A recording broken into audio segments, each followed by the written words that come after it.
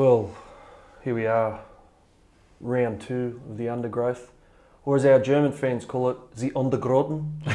Yes, is that how they say it? And we've been blessed with the presence of the great James Segeyaro. Chico, how are you, champ? Good, mate. How are you? Sorry. Yeah, Welcome, sorry. mate. Welcome. Senior. Absolutely. How you going? What's going down, mate? Give us a little rundown. I know you've spoken about it already, heaps, but you're going to have to really delve into it here today. Round 1. On the weekend, unfortunately, I broke my arm. I've got scans yesterday and it's a clean break, which is good. So going for surgery tomorrow morning. Put a plate in. Why do they say a clean break's better as opposed to a fracture? Or I'm not too sure actually. might be just a better way to manage it. Yeah. Well, I think if it breaks, if it breaks like that, it's pretty hard to to put the plate in or whatever. You can. Plus, it could affect the tissues too. Yeah, exactly. If it's broken. Oh, you're a doctor. Yeah, if it's a clean one, it's not affecting the tissues. Yeah, that makes sense. No, I agree with that, Doctor Senior. Mate, so did you hear a crack? Yeah, I heard a bit of a crack. It was pretty much nothing in it, really. I was a bit of a stiff arm and hit Kirk Baptiste's elbow on one of my forearm, and heard a bit of a crack, and I sort of twisted for a bit and didn't feel right, and I think went on for the rest of the set or whatever, and a bit of a stoppage, and I went for another tackle, and that's when I was like, I went in again and felt, Fortunately, it's on my right arm, so it's not a good one, so it's lefty. Oh, you lefty? Yeah, I'm right, so it's all lefty. Oh, you're right. Oh, wow. So, that's all right. That's all right. It's a bit inconvenient, but have to do it. It can be a good thing sometimes. Mate, so tomorrow you get surgery, yeah? Tomorrow morning surgery, 5 o'clock, and then, off it till about, I think, Monday. Yep. Luckily with that, it's only 45-minute surgery, little minor surgery. Is it? Is that all it is? Yeah. They're putting a plate in, are they? Yeah, a little plate in. So that way they can, sort of have a bit of a guideline. If they had to cast it, not too sure about the body, can take a while to heal. So that way to play it in, it's 6 to 8 weeks. That's a bit of a guideline to, train to. Okay. So you 6 to 8 weeks, and then that's before you can actually play again, or is it? 6 weeks so I can play again. Oh, that's all right. Hopefully on Monday I'll be able back to running and do training, but just not any pressure on it. Oh wow, so you can run pretty much straight away. What about the incision? Can't you not sweat for a while? I remember No, I used to run with it's just stitches. Our doctor talked me through just those internal stitches. Yeah. So no cast, no nothing. Yeah. That's great. How good are they getting? I remember when I remember when I was getting like operations, and then the doctor would say, "Oh, maybe don't sweat for a couple of weeks." I'd be like, "What's that? I can't sweat." And I'd tell the trainer, mate, he said don't sweat. So I couldn't do anything, mate. I can't do anything for 2 weeks, and then we can start doing some light bike and stuff like that. But arm's good. At least you don't lose your running legs, because the worst thing is when you do a knee or something where you can't run, it takes you that long to get used to running again, eh? Exactly. So it's not a bad injury compared to others. When we used to break our hands and stuff like that, we used to play on. You just played a tough way. In the 80s, very tough. Yeah, he's a tough. Yeah, you would have went off for friggin' 3 years. You cat. If I had a headache, I wouldn't play. Oh, geez, I used to get out of friggin'. I remember I said I had mud in my eye once. I couldn't train for 3 months. I come out with an eye patch on everything and just shaking their head at me. Good. Mate, what I want to ask you, this is weird because it just goes straight off topic, but I was talking to Mark Mexico, who played at Cronulla a couple of years ago when I was attempting to come back, and I was just sitting in the spa with him after training, and we had pants on, and we were just having a chat, and he just started telling me about life in Papua New Guinea and growing up. Well, you've lived over here for a very long time, obviously. You're Australian. You're Australian citizen. You were got an Australian citizen Australia. Yeah, how good's that? It was awesome. It's great. Circular Key, got to meet the Governor General. Yeah, whatnot. Big ceremony, which was it's an honour. Only about 25 people get picked a year. That's unreal, mate. I got asked to go down to do it with the Prime Minister, but it's down in Canberra, and I wasn't too sure about training surgeries and whatnot. But no time for the Prime Minister, mate. Don't worry about it. No, that's awesome, mate. That's really cool. I've seen the photo, and I give me chills, to see that. But mate, straight to the tough sticker shop for a Southern Cross tattoo, eh? Oh, yeah. We'll head over after this. No, but mate, I was talking to Mark Mexico off topic there, and then we were talking about life in Papua New Guinea, and I started asking him like, how crazy is it? Because I know I've seen those Prime Minister test matches they play over there, Prime Minister's 13, and there's no way in the world any of those players could just go out on the street and go, say, down to the corner store or whatever. Yeah, not for the Prime. Yeah. Is it that hectic? It's that pretty hectic. I remember when I went back up there 2014. My dad's funeral, passed away or whatever, and it was sort of like it's right. And then it's sort of living like complexes. Complexes, so, yeah. Like so, it's all guarded with barbed wire fences and that, and around with security guards. It's pretty dangerous. And this is when they're playing.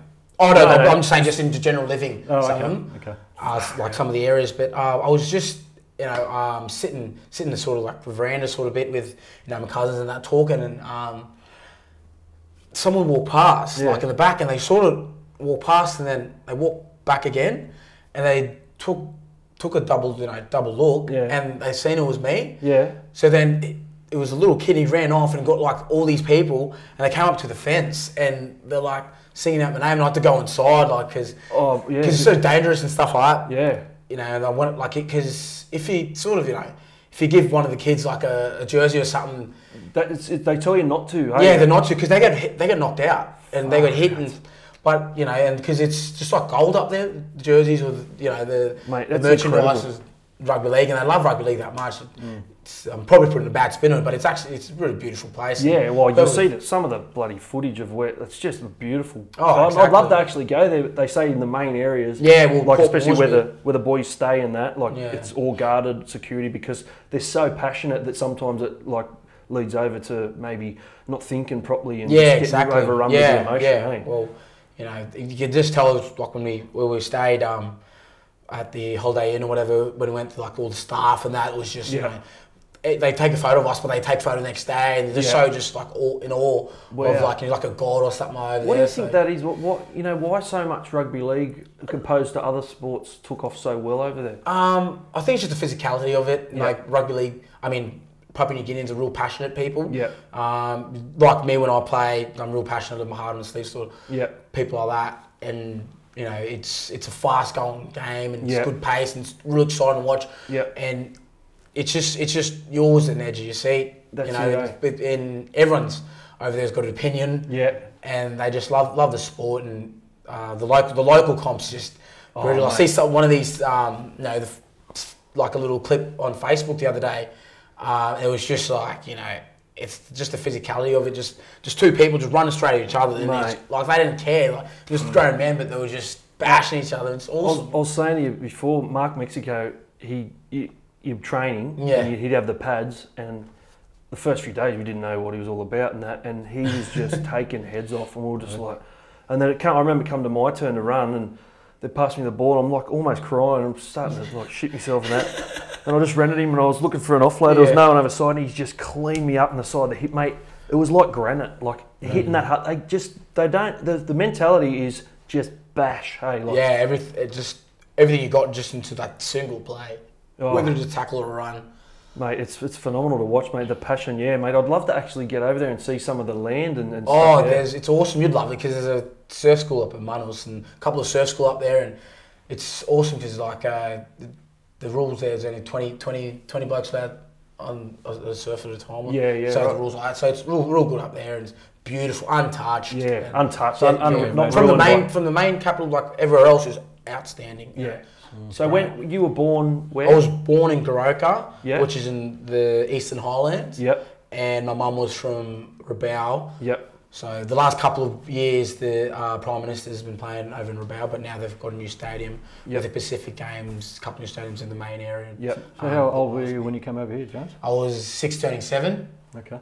So I moved over to Cairns. Yep. Up there in far north Queensland, and lived there ever since. You played footy from day dot, like as soon as you could? Believe it or not, my mum was like 7th day Adventist, so we went to church on Saturday, so weren't allowed to do certain things. That's right, Obviously, my old man used to play for the Commonwealths, and he took over. Like he just said, I want the boys to play rugby league. So when I was about 8 turning 9 or 9.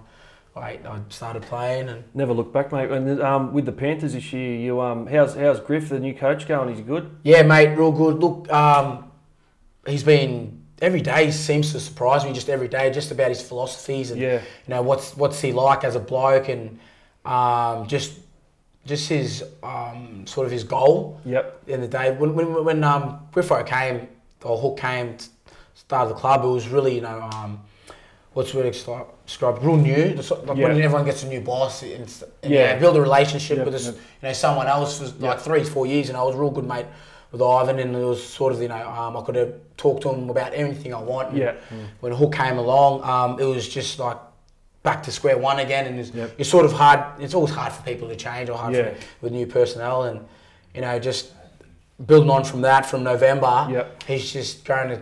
I've just built a great relationship with him, and he's just someone that I look up to every day, and just sort of someone I want to please every day. Yeah, that's great to have. So it's awesome. Every day seems to surprise me in the way he's just conducts himself with his, like I said, like his philosophies and what he wants out of an individual. From playing the game, and he just makes me want to play better and better. And that's a great trait for a coach. I haven't heard a bad word about him. No, the Broncos, everybody loved him. And not only haven't heard a bad word, but everybody goes out of their way to say how good a bloke he is. And just one of those guys, I guess, like a little bit like the Wayne Bennett vibe in terms of he gives a shit about people away from footy, which makes you a better person. If you're a better person away from footy, when you're in footy, you play better, don't you? Exactly. That's one of his big rules. As long as you happy outside of footy and stuff like that, he always message. He sometimes swings a message here and there during the week. How you going? He doesn't need to do that. That's but awesome. not just knowing someone cares, it makes you feel more of a part of the team. Yeah, absolutely. And with like blokes that are also like myself, that are off contract, or blokes that are also on the fringes, you're always trying to look for that. So that of being involved. That feeling of being involved, and just the message and that, it just makes you honestly, I feel a part of the team, and I feel I want to give myself to this team, and like know that I'm going to achieve something at the end of the day. Well, mate, you bloody wear that all over your forehead. It's a very passionate player, mate. And I'm actually really looking forward to see what happens. Like, obviously, you'll be in talk with the Panthers, Yeah, not thus far, but I think unfortunate with this, form, I was hoping have a good couple of consecutive games start the season, but. How old are you, James? Sorry. I'm 25. Yeah, 25. Geez, you've got plenty of life in you, mate. No, mate, thanks very much for coming in. Thank you very much. Cheers, guys. Appreciate it, brother. Appreciate it. Shake your dodgy hand, your good hand. Seeing you. Cheers, all the mate. best, brother. Appreciate it. Good luck.